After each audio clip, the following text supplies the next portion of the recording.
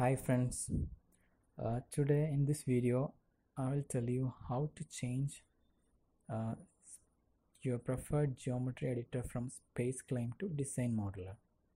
So many of us are not well versed in SpaceClaim, so we find it very difficult to use SpaceClaim. So actually there is an option for you to go back to Design Modeler. So in order to do that, please click on Tools, then go to Options, then click on Geometry Import the options.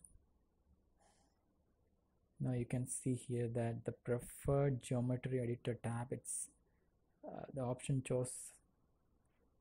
selected is SpaceClaim Direct Modeler. Click here and change into your Alt Design Modeler. Click OK. Now update the project by clicking on the update project. Now double click on geometry and you can see here that it's getting started is Design Modeler. So it's getting, so Design Modeler is ready. You can use. Many of us are more comfortable using this because it is more easier than SpaceClaim. It depends upon how people are well versed in that software. Okay, thank you very much for watching this video. If you like this video, you can subscribe to my channel. Thanks.